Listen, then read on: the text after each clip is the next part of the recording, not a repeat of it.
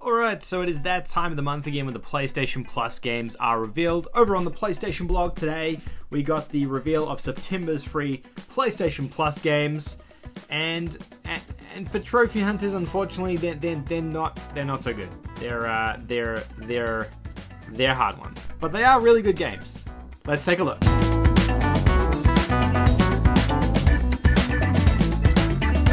Alright, so PlayStation Plus's games for September have been revealed. September's free PlayStation Plus games, PubG and Street Fighter V. Now, if that's all you're here for, then those are the two games, PubG and Street Fighter V. Both really awesome games, but from a trophy perspective, both of them are terrible games. They're both really difficult and time-consuming platinums. Well, yeah, actually both are difficult and time-consuming, to be fair. One is much more difficult than the other, though. So, yeah, September's games. These are both coming out on September 1st, so keep that in mind. It means that you have till September 1st to download Fall Guys and Call of Duty.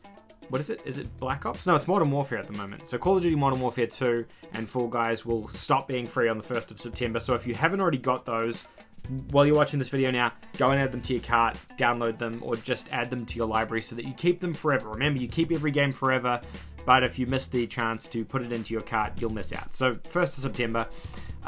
Okay, so these two games here, I'm going to have full trophy guides and roadmaps up for these videos. They'll be popping up probably in the next hour or so up on the channel, so by the time you guys are watching this, hopefully you'll be able to see those guides as well, which will explain exactly what you need to do in more detail on how to get the platinums in each of these games. But as a bit of a top line, I guess, a bit of a top line review of how difficult these are, let's start with Street Fighter V. Street Fighter V is a fantastic game. It took a little bit of getting there, and when it first launched, way back when, I think it was like 2016 now when this game came out, it was a bit rough.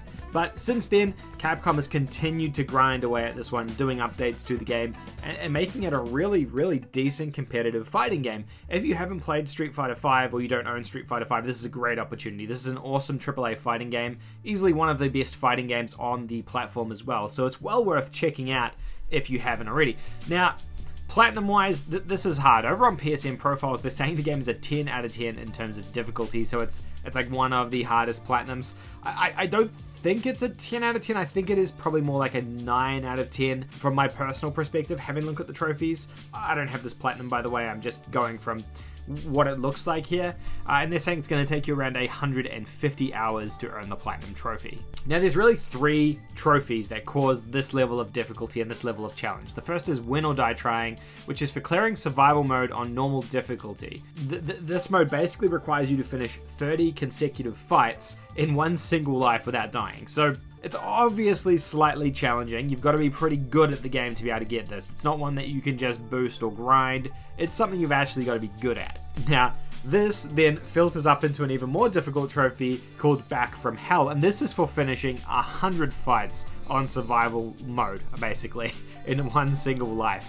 Which means you have to be very good at the game. You're gonna have to be just super skilled at it. And like, some people will be able to cheese this to a certain point, but your life is just slowly going to be whittled down as you go, and it's really a battle of attrition when it comes down to it. So you have to be good at Street Fighter and Street Fighter style games to be able to do this. And there's also one other trophy tied to this exact same survival mode for finishing 50 fights. So those are the three sort of tiers of difficulty that build into this one trophy. A True Warrior's Spirit, Win or Die Trying, A True Warrior's Spirit, and Back from Hell. And those are really the platinum breakers for a lot of people. They are both difficult and time consuming, but I guess that's what pushes the difficulty rating up. Obviously, this trophy guide was written back in 2016, and we've had other more difficult games than this come out since then, which is why I say it's more like a 9 out of 10 as per 2020 standards. However, this is not like, that's not saying this is easy. This is really hard, so take it with a grain of salt if you're going to go for this one as well. There's also a ton of grindy stuff in this game, which is it's just going to take you a long time to earn. Not only just getting good at it, but also grinding away at it. So if you're after this one, it's not for the faint of heart, to be honest. Now, the other game that came out is PubG. PubG is, as everyone knows, the original Battle Royale, I suppose. This was kind of the big Battle Royale game before Fortnite. It's a little bit more realistic than Fortnite. In terms of trophies, this one here, on PSN profiles, we have a guy by Smithy. He said the game is about a 4 out of 10 in terms of difficulty, which I probably agree with in terms of overall difficulty, and he said it's going to take you around 150 hours.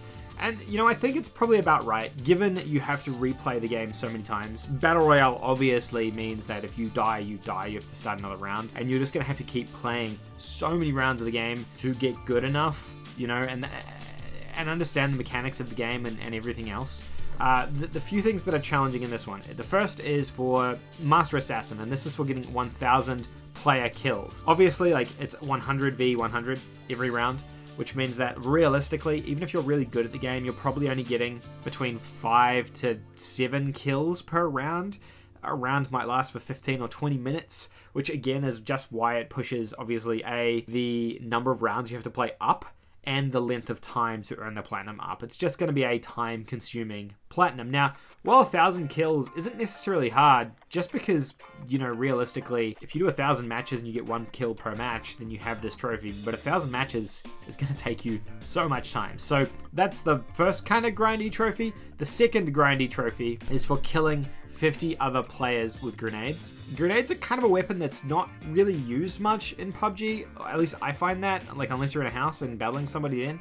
So, like, it's, yeah, first, like, you've got to find the grenade, which kind of makes things, like, a bit more situationally difficult. And then you have to find a time or a place where you can use a grenade to finish somebody off. So it's either, like, when you're in the final circle at the very end, or like when you're in close quarters. That's kind of when I've found they've been useful. Look, I'm not an expert at PUBG, I've just played a little bit of it. And yes, you've got to get 50 kills with grenades. And they're the two that are basically the most time consuming, I would say, in this game. Now, there's a ton of other trophies that are difficult in this game, and I'll go over those in more detail in my full trophy guide and roadmap on how to get the platinum. But those are the two I would say are the platinum killers for PUBG. But those are the 2 games for the month. Let me know what you guys think of them. Are you going to be grabbing them? Are you going to be playing them? I mean, even if you're not going to be playing them, make sure you still add them to your library so you own them, and then you have them forever if you decide you want to play them later. These are both really good games. PUBG is a really solid battle royale, and I think having it free like this will mean there'll be a ton more people playing it, which I'm very keen on, because not a lot of people play it on PS4 as of now. Street Fighter V is also a fantastic fighting game, so 2 really solid games. I would say this is a very, very good month for PlayStation Plus. But it's just not a great month for trophy hunting on PlayStation Plus. Now, don't forget, the previous month's games will disappear on the 1st of September. So, go ahead and download those, add them to your cart now, so you don't miss out on Fall Guys and Call of Duty. And these games will be available after the 1st of September. Anyone in the comment section before the 1st of September saying, why is PUBG not free? It's because it's not the 1st of September yet.